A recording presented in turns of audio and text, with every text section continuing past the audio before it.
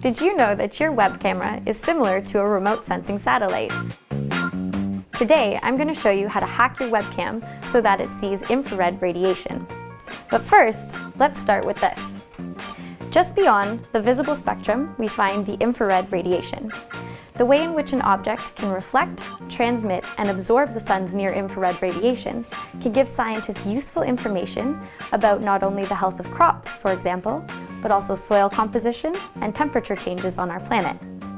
Today, I'm going to show you how to hack this web camera in order to allow it to detect this near-infrared radiation. This is an analog for what remote sensing satellites can do when they monitor our Earth's vegetation through infrared cameras. First, you're going to need a cheap web camera such as this one. And I've chosen this in particular because it has a manual focusing ring.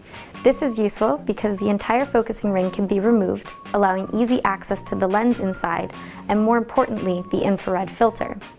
Most web cameras have an infrared filter in order to increase the quality of the visual image. But of course, if we want our camera to be detecting the infrared radiation, we need to remove that filter. The first step will be to completely unscrew the manual focusing ring.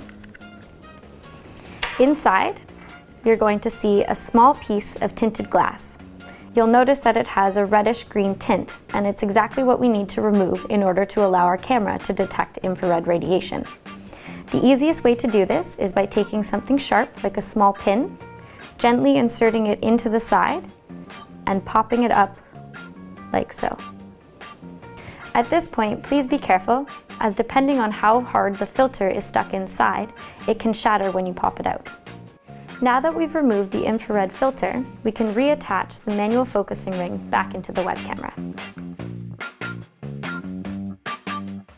Living plants have no real use for infrared light, therefore they reflect most of it. We can see this when we compare the image of a fake plant to that of a living plant. As you can see on the screen here, the fake plant is very dark compared to the brightness as we see in the living plant. The reason for this is that the living plant is reflecting majority of the infrared radiation, so that's what our camera is picking up. To begin with, I'm going to start with this plant here. I'll take my web camera, which I just removed the infrared filter, and I'm going to adjust it so that we have a clear image on the screen. You'll notice that the picture is very bright at the moment, and this is because the infrared light is currently flooding the camera. In order to minimize the amount of visible light that will be entering the camera, we need to block it out.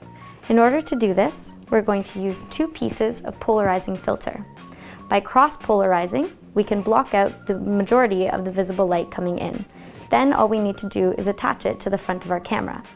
But first, we need to make sure that our camera is well focused on the image that we want to look at. Now that we have the cross-polarized filters on our web camera, we start to see that very little of the visible light is able to get through, but it still allows the infrared light to come through. We see that the fake plant here looks quite dark, and the real plant looks very bright. The reason for this is that real plants don't have much need for infrared radiation. Therefore, they reflect most of the light. When we look at images from remote sensing satellites, we notice that there are patches of darkness and of lightness. When more near-infrared radiation is being reflected from healthy living plants, it will show up as a bright patch on the image, indicating that the vegetation in this area is very healthy. In contrast, if more visible light is being reflected, it will show up as a dark patch in the image, indicating that the vegetation in this area might be unhealthy or perhaps dying off. The healthier the vegetation, the more near-infrared radiation is reflected, and the brighter it will show up in our image. This is just one of the many ways that we can use near-infrared radiation to give us insights into the health of our plants.